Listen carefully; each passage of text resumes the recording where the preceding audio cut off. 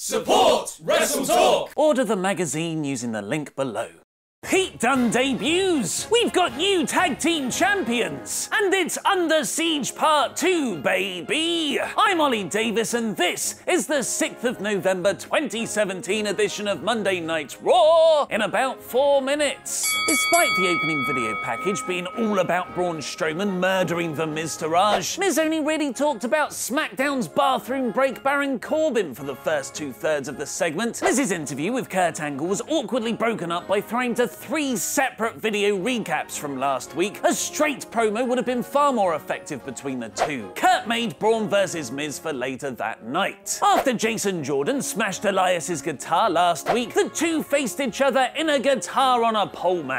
Sadly, just like the vegetables at TLC, the inanimate guitar was more over than babyface Jason Jordan. Asuka squashed her second local competitor in as many weeks, but the crowd sounded even more disinterested than last Monday. The Emma matches have profoundly affected Asuka's momentum. Hopefully Alicia adding her to Team Raw can work on getting that back. Titus O'Neil and Apollo Crews looked way too happy making their way down to the ring for a match against Samoa Joe. So Joe did what his chance warned. He killed them, attacking them during their entrance and then cutting a fiery promo, challenging someone else to stand in his way. Enter Finn Balor. Recalling their NXT Championship feud, Joe and Finn had a terrific match, leaving enough intrigue for a second bout with a double count-out finish. Both men having to be separated by security. Balor and Joe obviously strongly dislike each other, which means if my job was on the line, I'd definitely want them working together for me on the same team. Great call adding them both to Team Raw, Kurt Angle. Getting more ad-happy than a United States title match on SmackDown, Kurt then announced his illegitimate son Jason Jordan as Team Raw's final member, causing Booker T to nearly implode on commentary. Angle's reason was that he needed someone at Survivor Series he can trust, which pretty much confirms Jordan's turning heel on him. Bayley's crowd reactions in England are like glimpses of what could have been. An alternative reality where WWE helps create new stars rather than booking them into indifference. So of course, rather than giving Bayley a huge pop, it was Banks who tapped out Alicia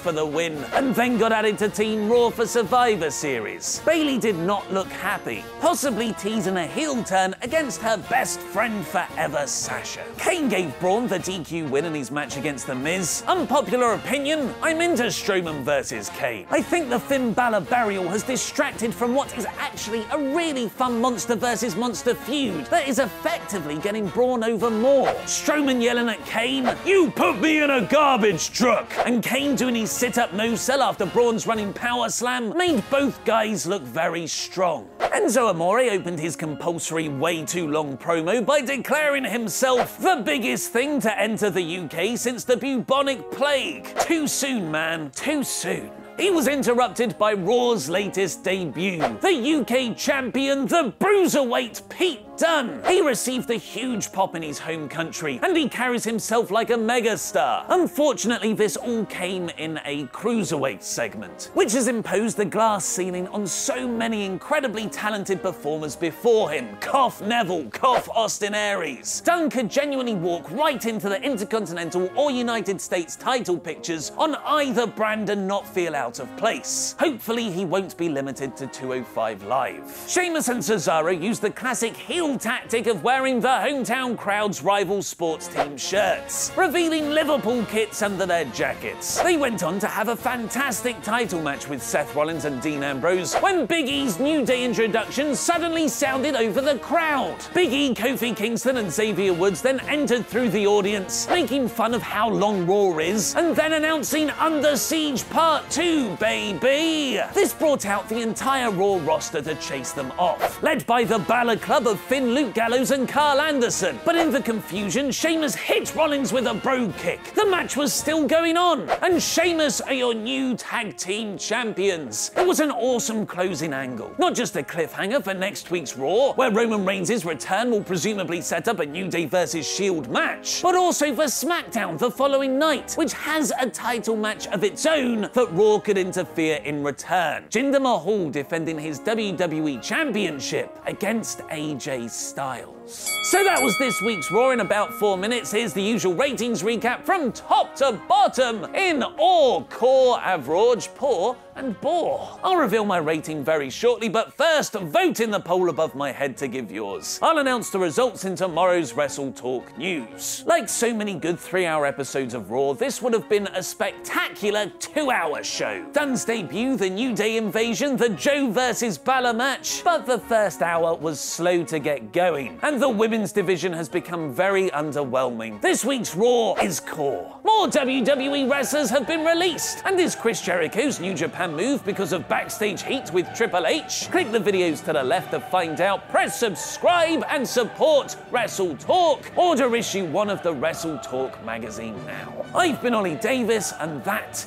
was wrestling.